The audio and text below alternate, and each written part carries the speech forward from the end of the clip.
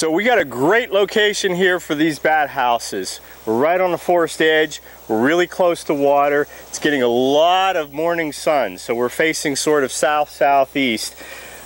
The only problem we have when we put this bat house up, we've got a couple of trees that are a little bit close to it, and those could provide perches for owls and other predators that might, affect the bats and keep them from using this bat house. So what we're going to do when we put it up, we'll have a high lift to actually install it.